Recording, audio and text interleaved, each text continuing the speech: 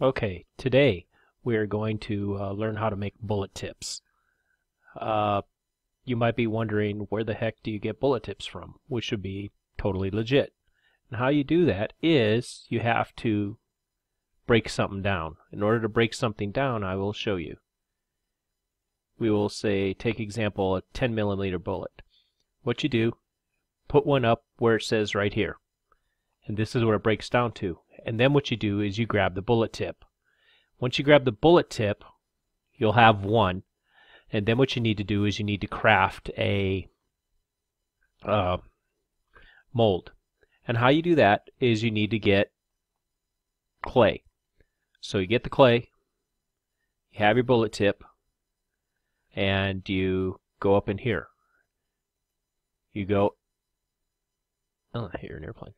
You go and go down to here, and where it says bullet tip casing mold, or sorry, bullet tip, put it like this, create it, and then you get a bullet tip mold. Wherever the bullet tip, oh, I have my bullet tip mold over here. You have the bullet tip mold in here, and then you make thousands and thousands of bullets and be happy. You can do 500 at a time, which should be plenty enough for most people. You have to find the lead, which is kind of a pain, but if you look, you can find it. And you get lots and lots and lots of stuff with it. So once you get that, what you need to do is, if you want to make a bullet, you round everything up that you don't need, and you go into where it says armory. Make bullets. I'm going to make 10 millimeter because I actually have a machine gun.